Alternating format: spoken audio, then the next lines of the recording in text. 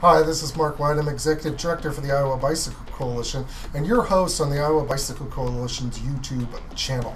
We're doing an update for this week, and this is the first week going into the second week of July. And I want to talk about a few of the things that are happening around the state in bicycling.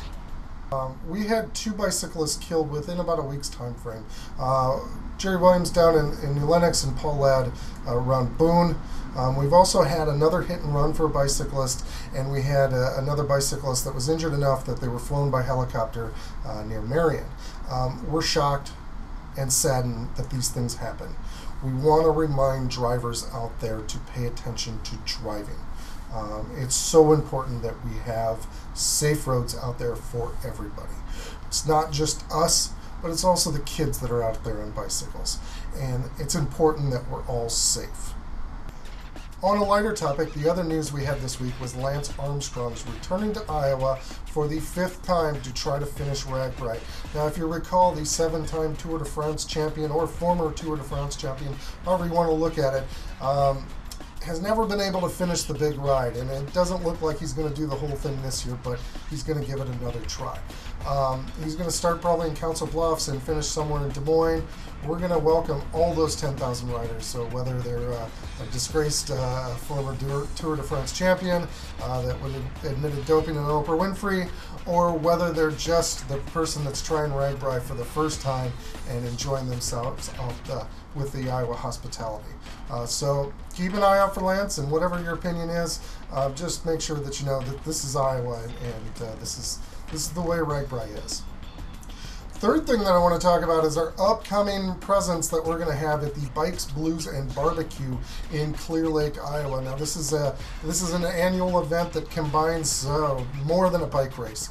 There's a bike race, there's a family fun ride, there's barbecue vendors, and the Iowa Bicycle Coalition is going to be there. So we're really excited about that opportunity to be there in Clear Lake. We'll be going up Friday night for their expo and their opening.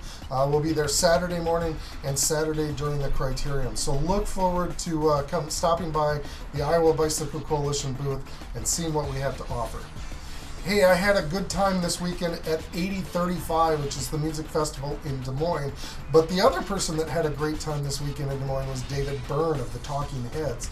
He performed there with St. Vincent at the 8035 Music Festival on Friday, but he also did a couple secret trips around town. If you know, David Byrne's a really big fan of bicycling, and rumor has it he stopped by Ichi Bike in the East Village. He was really excited, and then his blog post said he took a 30-mile trip on the trails in and around the central Iowa area, so that was exciting. Me, I stuck to dirt. We went on the center trails and the banner trails and got about 3 hours of mountain biking in, so that's a lot of fun. Hey, it's not too late. You can still register for the Gable Grand Fondo. www.grandgable.com. We just had 2 riders test ride our route, and they said it's challenging. So if you're out there to race, this is going to be a great event for you. If you're out there to do your first century, this is going to be one of the best supported rides that you're ever going to find, and some of the best swag that you're going to ever have out there. And then if you're out there to really do your best, this one's going to be a lot of fun, a lot of challenge, but a lot of uniqueness, because this is a Grand Fondo, and that means big ride. Put your comments in the box below, subscribe to our channel if the button's shown above. Come back here because we're doing weekly updates on Iowa bicycling, so stay tuned. Hey, don't forget to subscribe. Just click that button.